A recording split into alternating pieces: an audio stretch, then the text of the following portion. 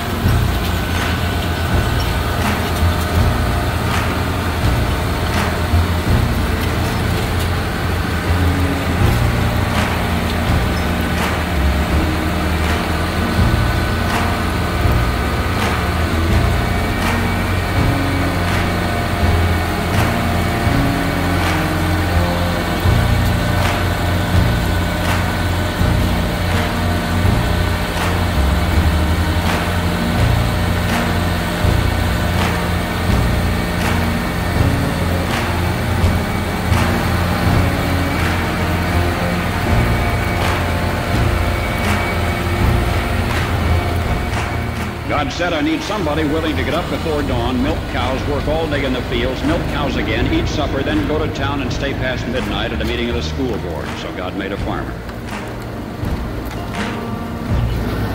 I need somebody with arms strong enough to wrestle a calf and yet gentle enough to deliver his own grandchild. Somebody to call hogs, tame cantankerous machinery, come home hungry, have to wait lunch until his wife's done feeding visiting ladies, then tell the ladies to be sure and come back real soon, and mean it. So God made a farmer.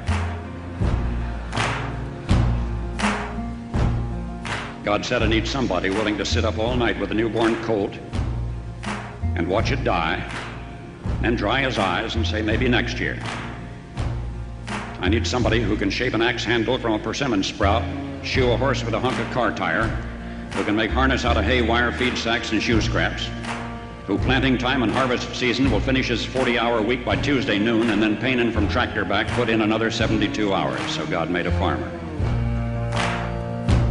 God had to have somebody willing to ride the ruts at double speed to get the hay in ahead of the rain clouds and yet stop in midfield and race to help when he sees the first smoke from a neighbor's place. So God made a farmer.